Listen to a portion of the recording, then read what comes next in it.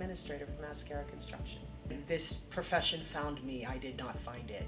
I started in school after college. I was a math and computer science major, and I actually started my career as a payroll accountant, and about 6 months later said, the way this isn't for me, and I went back to my placement office and they put me with another company working in the construction division of that company. And I really kind of fell in love with the entire industry. It was fast paced, it was exciting, things changed, and no project was the same, so it did not become mundane. And so I did take a brief break after I had my kids, and when I decided to get back into the full-time workforce, I started looking for construction companies because I was looking for that kind of experience all over again, and I went back to a small construction company, and from there I made the move to Mascaro, and here I am 20 years later.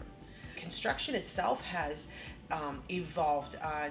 Technology was not a big part of construction back when I started in this industry, and technology has become the backbone of this industry now, and it's ever changing, and it's exciting to get into, and it's exciting to learn, and it's been a fun ride. It really has, because it has evolved so much and so very quickly.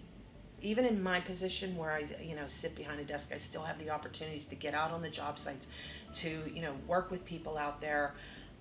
You're not stuck behind four walls, and it's put on a pair of jeans, put on your boots, put on a jersey, and go out on the job site. And that's what our project managers do. That's what the executives do. They go out and they visit these job sites and do that sort of thing. A lot of them work right on the job site. So it's outside of an office atmosphere, if you really like that.